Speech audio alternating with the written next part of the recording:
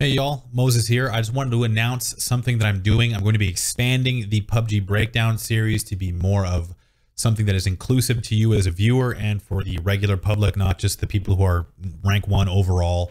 But they're going to be done in the spirit of Day 9 dailies. If you've ever watched Day 9 do his daily review of StarCraft games, so that's something I've been wanting to do for a while, and now that the replay system is kind of matured to a point where I know how to use it, it's easy to transport data, and PUBG Breakdown needs to be expanded because I want to do more and I want to get better at it. And to do that, I want to look at just different kinds of games. So that's what we're going to do. So how do you do this? I'm going to show you how to find your demos to submit first, and then the rest will be explained afterwards. So let me just switch over to the proper scene here. Okay, so the first thing you want to do is just open up any Windows folder, or if you already have a shortcut, go to your AppData folder. If you know how to get to that, just type in the search bar in your in the folder you opened %appdata%, hit enter. You're going to have to go one folder up because you're in the wrong folder. Like I am in roaming, you need to go to local, and then you need to go down to TslGame. Now within TslGame there will be a saved folder, and then you want to go to demos.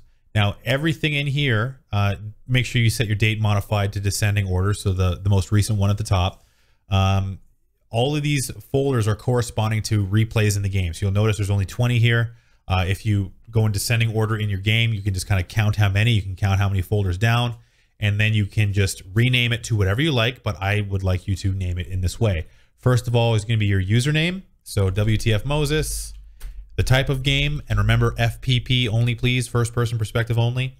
Solo, your rating, so 1800, and some description, 9 kill or something like that. It doesn't have to be a win. It does not have to be a win. If you went through a game and died, totally fine. Does not have to be a win. It can be any game you like. I just need you to describe, and this will be available in the form, which I'll have you fill out to submit this stuff, a description of the game and what you're looking to get out of PUBG Breakdown.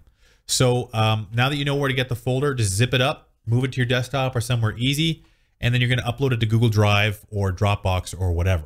Now the second part is going to be filling out the Google form. So the Google form will have all these questions, your username, etc., all this stuff. So it's kind of duplicated, but this is just for my own sake.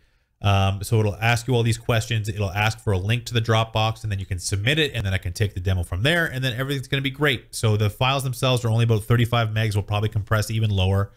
So not a huge space requirement, and anyone can submit them. It doesn't matter what your rank is. I just need to know the type of game it is and a brief description and all the stuff listed in the form. So that is it as far as instructions are concerned. I'm going to let, hopefully I get a few submissions.